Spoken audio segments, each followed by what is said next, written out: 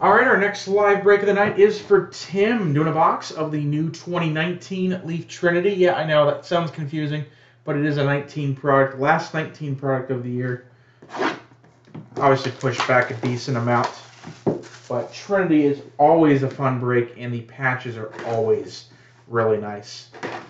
So hoping to see some good stuff here. I do have a random letter break of this up on the site. Empty box. Good name to start off with here. Got a patch auto of Sam Huff. He hit his 101 out of Valiant last week, if I remember correctly. Or the week before, I can't remember.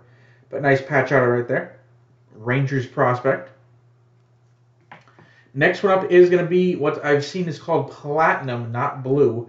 A Platinum clear auto of Jackson Rutledge. This one is 27 of 45. Jackson Rutledge clear autograph. Number 3, going to be another clear auto, Gunnar Henderson for the Orioles. Base auto. The camera likes these. I'm happy about that. Number 4, going to be an inscription auto, Go Tigers, of Tarek Skubal. Nice one there. One of the Tigers' better pitching prospects. Up here with Casey Mize. Next one is a great patch here.